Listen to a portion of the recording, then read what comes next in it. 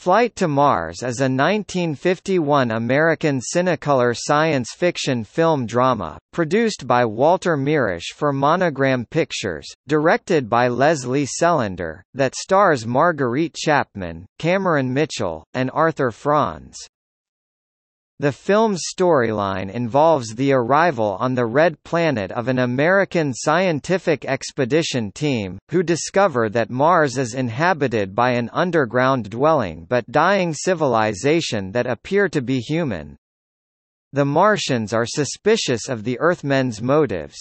A majority of their governing body finally decides to keep their visitors prisoner, never allowing them to return home with the information they have discovered.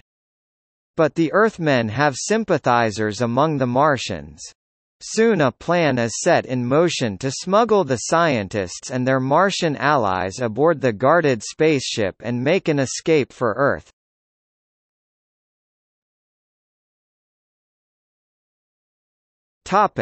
Plot.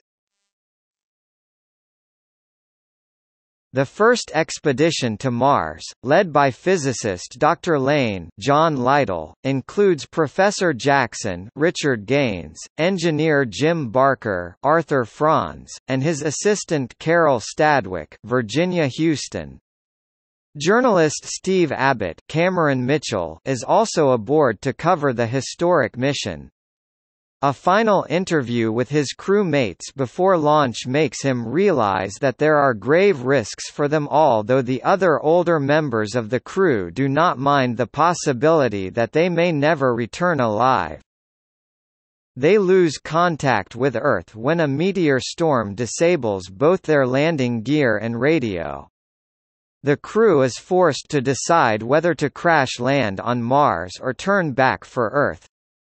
Professor Jackson makes the case that the purpose of their expedition is to collect data which they can send back to Earth using self-propelled space cylinders equipped with homing devices. They decide to proceed with the mission, knowing they can never return. After they safely crash land, the crew are met by 5 Martians at one of their above-ground structures. Looking human and being able to communicate in English, their leader, Ikron Morris Ankrum, the president of their planetary council, explains that they have been receiving Earth's broadcasts by which they learned our languages. Their own efforts, however, to transmit messages to Earth have only resulted in faint signals being transmitted. The Earth crew are brought by the Martians to a vast underground city, which is being sustained by life support systems fueled by a mineral called corium.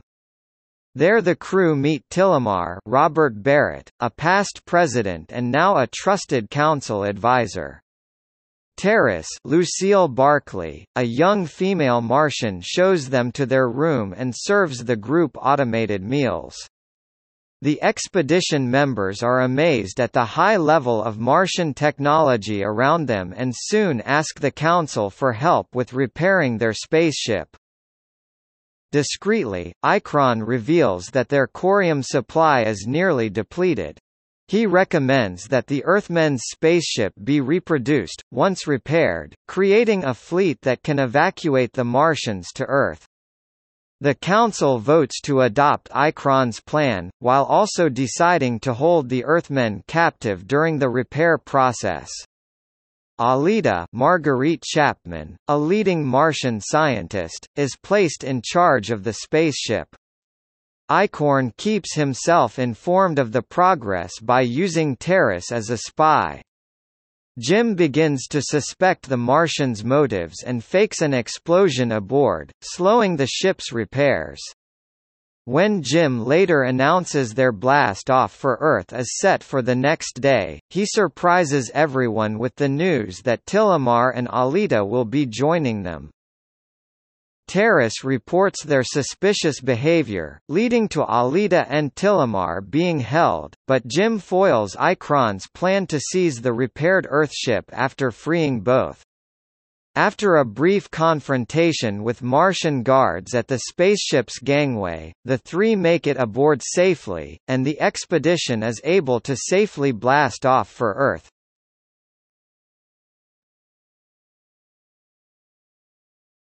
Topic: Cast. Marguerite Chapman as Alida, Cameron Mitchell as Steve Abbott, Arthur Franz as Dr. Jim Barker, Virginia Houston as Carol Stafford, John Lytle as Dr. Lane, Morris Ankrum as Ikron, Richard Gaines as Professor Jackson, Lucille Barkley as Terrace, Robert Barrett as Tillamar, Wilbur Back as Councilman, William Bailey as Councilman, Trevor Bardet as Alzar, Stanley Blystone as Councilman, David Bond as Remay, Raymond Bond as Astronomer No. 2. Topic: Production. Flight to Mars has some plot similarities to the Russian silent film Aelita, but unlike that earlier film it is a low-budget, quickie. Shot in just 5 days, the film's on-location principal photography took place in Death Valley, California from May 11 through late May 1951. Except for some of the flight instruments, Flight to Mars reuses the interior flight deck sets, somewhat redressed, and other interior props from Lippert Pictures' 1950 science fiction feature Rocketship XM. Even that earlier film's spaceflight sound effects are reused, as are the concepts of spaceflight outlined in RXM's screenplay. The main difference is this film was shot in color, not black and white, and the flight to Mars was planned. The earlier Lippert film concerns an accidental journey to the Red Planet, which happens during a planned expedition to the Moon.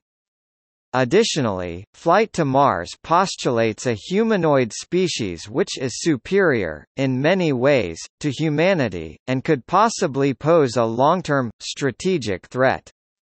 In the Lippert film, however, the Martians are a throwback, a consequence of a long-ago nuclear holocaust, which occurred millennia earlier. Those Martians pose only an immediate, tactical threat to the RXM's crew. A sequel, Voyage to Venus, was proposed but never made. Flight to Mars is not in the public domain.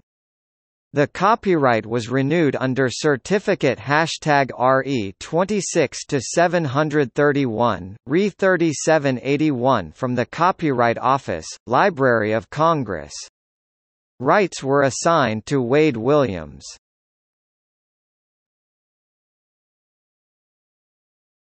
Topic: Reception.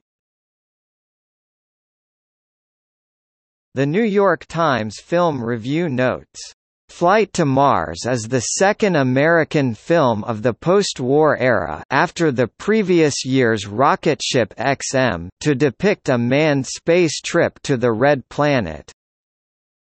Critical reaction to Flight to Mars was not positive. Film reviewer Glenn Erickson characterized the film as derivative. Of all the early space movies, none is so disappointing as Flight to Mars. Destination Moon was scientifically accurate, and Rocketship XM had a gripping dramatic script.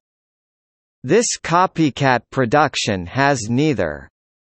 He further described the shoddy production values as, "Producer Walter Mirisch put the show together from found items, the ship interior is from Rocketship XM, and the Martian suits from Destination Moon."